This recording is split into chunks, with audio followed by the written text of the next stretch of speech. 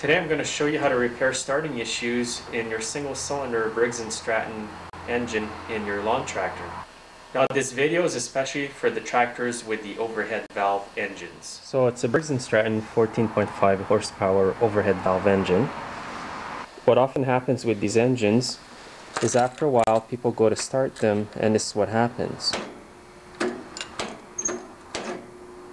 Just barely wants to go.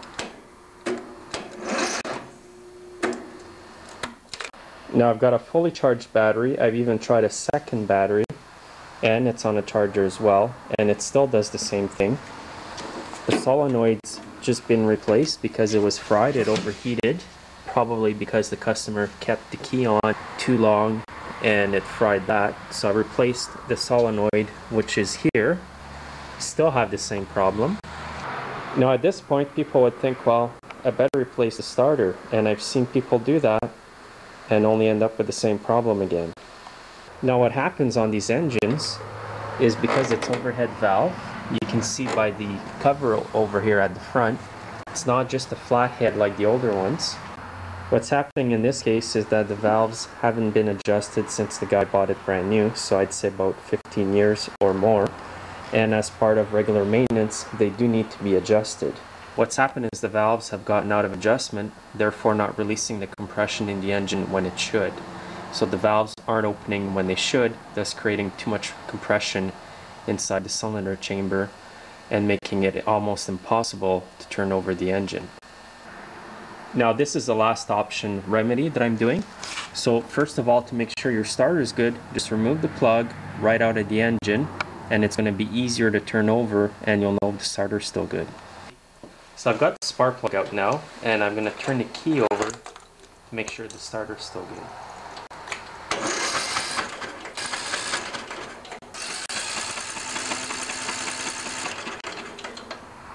So once you've done this, you know that the starter is still good. You know for sure you don't need to replace the starter or the battery at this point. So now what we're going to do is take off the front end of the tractor so that we can access the valve cover in the front better. So I'm going to start by removing the bolt over here. There's one on the other side over there, and there's one over here that needs to be removed, and the same on the other side over there. The two bolts on the side of the tractor are 3/8.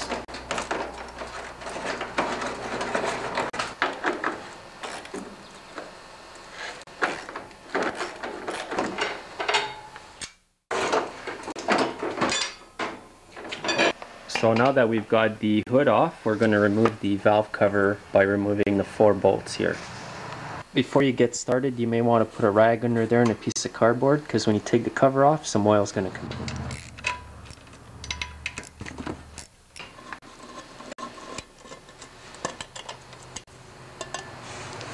So there are the valves and the arms that open them and shut them. They're already loose at a first glance like this. Sometimes they can get so loose that the push rods can actually come out of the groove here and your engine won't run anymore. So now what we need to do is to turn the engine here by hand until the piston is at top dead center on the compression stroke, which means both valves are going to be shut. Now the way I do this without having to remove anything else is I grab a thin screwdriver, insert it in the spark plug hole so that I can feel the top of the piston. Make sure you don't jam the screwdriver when you turn a motor by hand. Now what I do with one hand is I turn the motor with the screwdriver. Now you're going to notice that the screwdriver is going to follow the path of the piston. It's going to go down, as you can see, and it's going to slowly come up. As the piston comes back up and I'm turning it, but make sure you don't get the screwdriver jammed in there. You kind of got to know the feel of the piston as you're doing this. Now you can tell that the piston is on the stroke where the valves are opening, because you can see it's not even, it's moving, as you can see there. So now I'm going to do one more revolution of the motor. And what you want is both valves to be up like this. So what's going to happen here is when you move the piston and it's almost at top dead center on the compression stroke, is you're going to see that the screwdriver is going to even out. It's not going to go up or down, then you know you're at top dead center.